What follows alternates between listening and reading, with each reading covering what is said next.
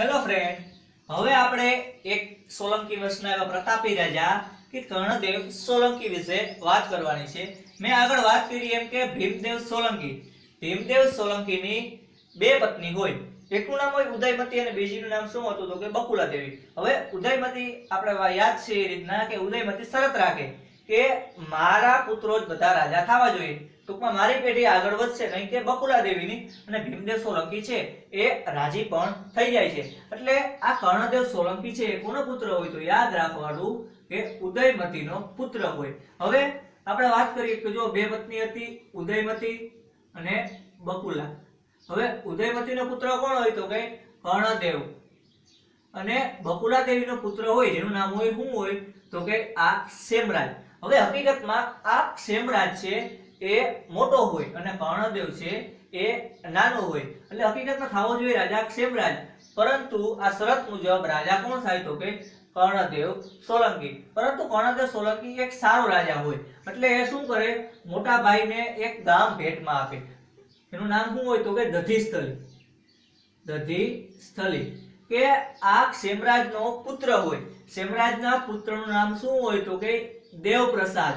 આ દેવપ્રસાદને એના પિતા એવા સેમરાજ આ સેમરાજની સેવા કરવા માટે થઈને દધીસ્થલી કે જે હાલનું દેથલી ગામ કહેવાય, યાદ રાખજો હાલનું કયું ગામ તો કે દેથલી। પરીક્ષામાં ડાયરેક્ટ પૂછાઈ શકે કે કર્ણદેવ સોલંકીએ તેના મોટા ભાઈ સેમરાજને કયું ગામ ભેટમાં આપેલું તો જૂનવાણી નામ જોઈએ તો દધીસ્થલી અને હાલનું દેથલી, આ શું તો કે ભેટમાં આપેલું હતું આ દેથલી ગામ। પછી આપણે વાત કરીએ એમ કે કર્ણદેવ સોલંકી છે કે જે અમુક જે રાજા હોય, જેના ભીમદેવ સોલંકીના સમયમાં અમુક રાજા સ્વતંત્ર થવા માંડ્યા હોય, એ બધા રાજાને હરાવી અને ફરીથી આખું રાજ્ય છે એ ઊભું કરે। એટલે કરે છે શું તો પહેલા તે આશાપલ્લી કરીને ગામ હોય, આ આશાપલ્લી કરીને જે ગામ હોય ત્યાં આશાભીલ કરીને રાજા હોય, આ ભીલ હોય આશાભીલ અથવા તો આશાવલ,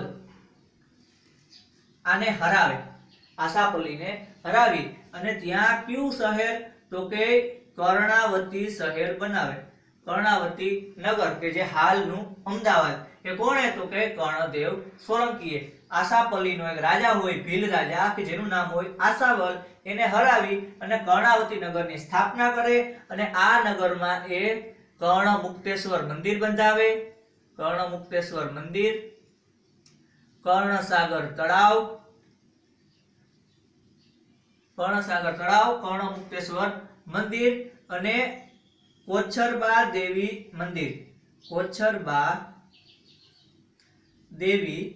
મંદિર, આ ત્રણ બનાવે, કર્ણમુક્તેશ્વર મંદિર, કર્ણસાગર તળાવ અને કોછરબા દેવી મંદિર। હવે અમદાવાદ એટલે કે આશાપલ્લીને હરાવી અને લાટ એટલે કે હાલનું જે દક્ષિણ ગુજરાત, એ દક્ષિણ ગુજરાતમાં તે આક્રમણ કરવા જાય છે।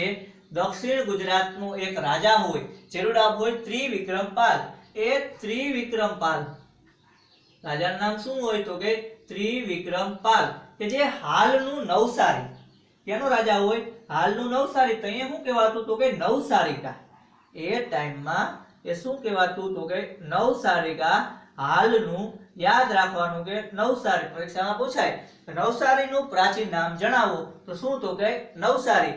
આ નવસારિકાનો રાજા હોય ત્રિવિક્રમપાલ, આ ત્રિવિક્રમપાલને હરાવે, કોણ હરાવે તો કે કર્ણદેવ સોલંકી, અને અહીંથી જ કર્ણદેવ સોલંકીને એક ઉપાધિ મળે છે, ત્રૈલોક્યમલનું બિરુદ મળે, યાદ રાખવાનું મોસ્ટ આઈએમપી પ્રશ્ન ત્રૈલોક્યમલ, પરીક્ષામાં પૂછાઈ શકે કે ત્રૈલોક્યમલ બિરુદ કયા રાજાએ ધારણ કરેલું તો કર્ણદેવ સોલંકી, અથવા તો એ રીતનું પણ પૂછાય કે ત્રૈલોક્યમલનું બિરુદ કર્ણદેવ સોલંકીને ક્યાંથી મળેલું તો કે ત્રિવિક્રમપાલ રાજાને હરાવ્યો એટલે એને આ બિરુદ મળેલું ત્રૈલોક્યમલનું। હવે આ પોઝ કરી અને લખી લ્યો।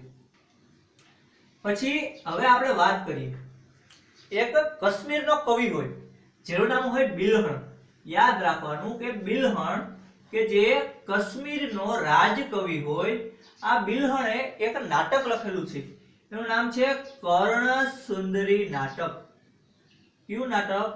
તો કે કર્ણ સુંદરી નાટક. કોણે લખેલું હોય? તો કે બિલ્હણ. હવે આપણે વાત કરીએ તો આ બિલ્હણ એટલે કે આ બિલ્હણ છે એ કાશ્મીર થી નીકળ્યો હોય, જે રજપૂત રાજા, જેમ કે રાજસ્થાન ગયો હોય, પછી આપણા ગુજરાતમાં આવ્યો હોય, ત્યાંથી દક્ષિણમાં જાય એટલે કે ચાલુક્ય રાજા હોય, ત્યાંથી આખા દક્ષિણ ભારતમાં પણ જાય છે અને બધાના દરબારમાં જાય અને એ પોતપોતાના રાજ્યનો ઇતિહાસ આ બિલ્હણ લખતો હોય.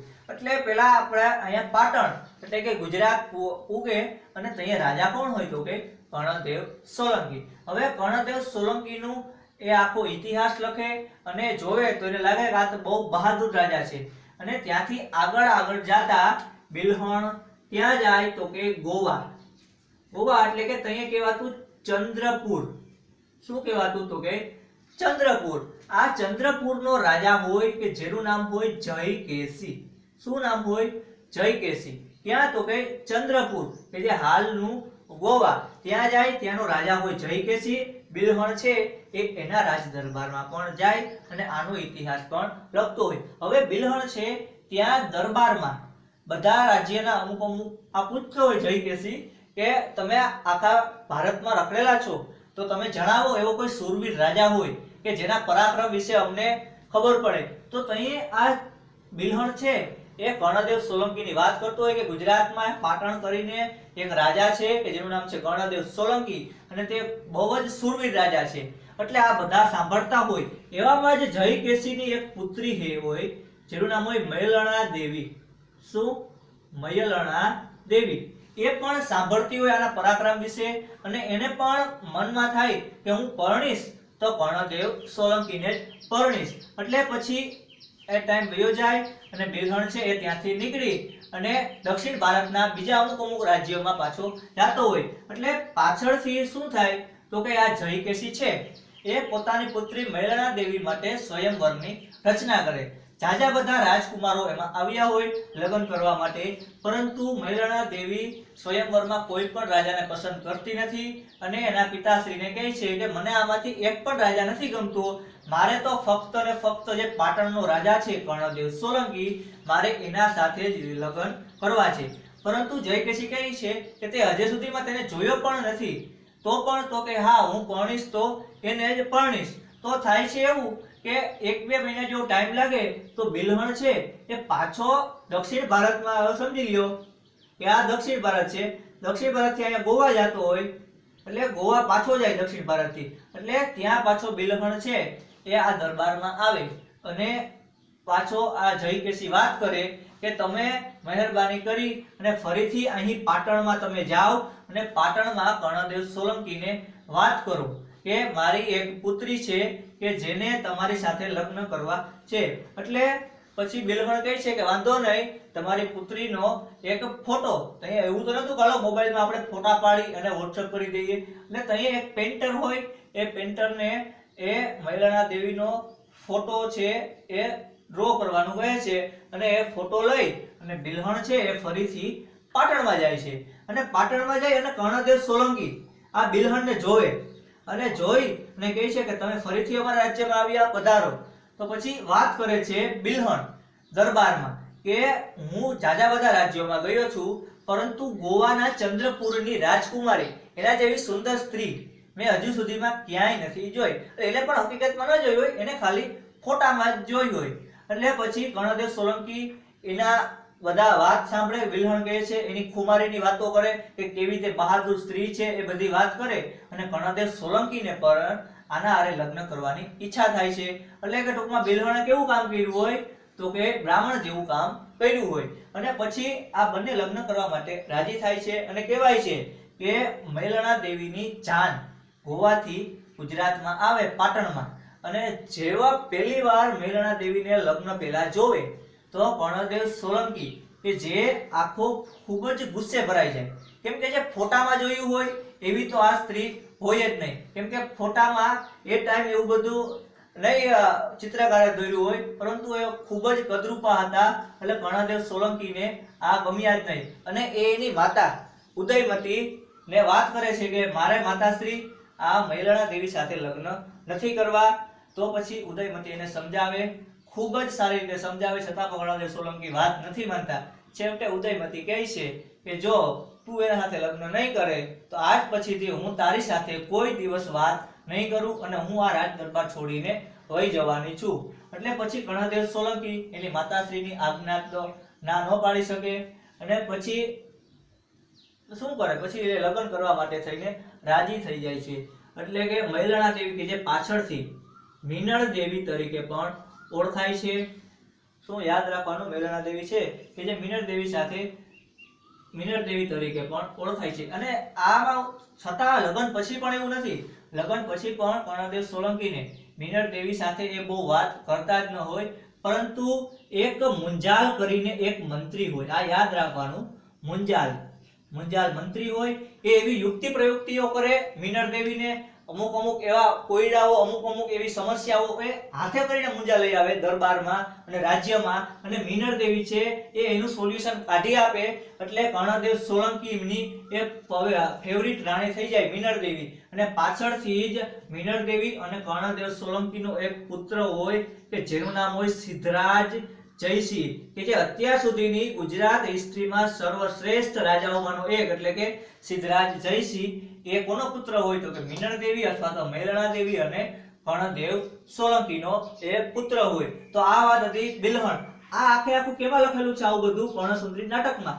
બીજી એક લોકવાયકા પણ એવી છે કે આ મૈલણા દેવી છે, આ મૈલણા દેવી એ એના ઉપર કોકે હુમલો કર્યો હોય, હુમલો કરે એટલે કે જે ધોળકા, આપણે ખબર જ છે કે અમદાવાદમાં આવેલું છે ધોળકા, આ ધોળકામાં તે આશરો લે છે અને ધોળકાનો એક પટેલ હોય, એ પટેલ છે એ કર્ણદેવ સોલંકી અને આ બંનેનો મિલાપ કરાવે છે, એવી બીજી એક લોકવાયકા પણ છે. પરંતુ આપણે પરીક્ષામાં આ કર્ણસુંદરી નાટકનું જે મેં આ વાત કરી એ જ આપણે યાદ રાખવાનું છે કે મીનળ દેવી ક્યાંની પુત્રી હોય તો કે જયકેશીની પુત્રી હોય, કે જે ચંદ્રપુર અને આ ચાલુક્ય, આ પણ કેવા કહેવાય તો કે ચાલુક્ય, એવા જયકેશીની પુત્રી હોય. બિલહણ જે કાશ્મીરનો રાજકવિ હોય જેને કર્ણસુંદરી નાટક લખેલું હોય, અને આ બંનેનો પુત્ર કોણ તો કે સિદ્ધરાજ જયસિંહ. હવે થાય છે એવું આગળ જતા એક માળવાનો રાજા હોય. શું હોય? માળવાનો રાજા, કે જેનું નામ હોય નરવર્મા. શું નામ હોય? આ નરવર્મા એ કર્ણદેવ સોલંકી અને આ બંનેનું યુદ્ધ થાય. એમાં કર્ણદેવ સોલંકી કે જે મૃત્યુ પામે તો અહીંયા સિદ્ધરાજ જયસિંહની ઉંમર કેટલી હોય? 3 વર્ષની જ હોય. કેટલી હોય? 3 વર્ષની. છતાં પણ મીનળ દેવી છે એ મીનળ દેવી 3 વર્ષની ઉંમરે સિદ્ધરાજ જયસિંહનો રાજ્યાભિષેક કરવે છે. પરંતુ એ રાજ્ય ન કરતો હોય, ખાલી રાજ્યાભિષેક કરવે છે, ખાલી કેવાનો રાજા હોય. અમુક શાસ્ત્ર, અમુક ઇતિહાસમાં એવું પણ લખેલું છે કે મીનળ દેવીનો ભાઈ હોય જેનું નામ હોય મદનપાલ. શું નામ હોય? આ મદનપાલ એ થોડા ટાઈમ માટે પાટણ ઉપર રાજ્ય કરતો હોય, મીનળ દેવીનો ભાઈ. અને મદનપાલ એ એવો ક્રૂર રાજા હોય, બહુ એટલે બહુ જ ક્રૂર રાજા હોય, એટલે લોકો જ એની હત્યા કરી નાખે. આ પાટણના લોકો જ હત્યા કરી નાખે. કોની તો કે મદનપાલની. અને પાછળથી આવે છે મીનળ દેવી કે જે ગુજરાતની બીજી રાજ્ય શાસન વહીવટ કરનારી સ્ત્રી હોય. પેલી કોણ તો કે ભૂપા, મેં વાત કરેલી હતી એમ. જો ભૂપા ન હોય તો મીનળ દેવી આવે, પરંતુ બંને પરીક્ષામાં ઓપ્શન હોય ભૂપા અને મીનળ દેવી, તો હંમેશને માટે ભૂપા જ આપણે ટીક કરવાનું થાય છે. જો ભૂપા ન હોય તો જ આપણે મીનળ દેવી કે જે ગુજરાતની પ્રથમ સ્ત્રી રાજ્ય કરતા કહેવાય. બાકી ખરેખરમાં કોણ કહેવાય તો કે ભૂપા. અને પાછળથી કોણ રાજ કરે તો કે મીનળ દેવી. હવે આપણે આગળના લેક્ચરમાં વાત કરીશું કોના તો કે ગુજરાતના એવા મહાન રાજા કે જે સિદ્ધરાજ જયસિંહ, એના વિશે આપણે આગળના લેક્ચરમાં વાત કરીશું. આ કર્ણદેવ સોલંકીની વાત છે. અને સૌથી આઈએમપી જો કોઈ રાજા હોય તો સોલંકી વંશના ભીમદેવ સોલંકી છે, સિદ્ધરાજ જયસિંહ અને કુમારપાળ, એ 3 થી 4 રાજા છે. એમાં જ આપણે મેક્સિમમ વધારે પૂરતા પ્રશ્ન પૂછાતા હોય છે. એટલે આ બધા લખી લેજો. જય હિન્દ.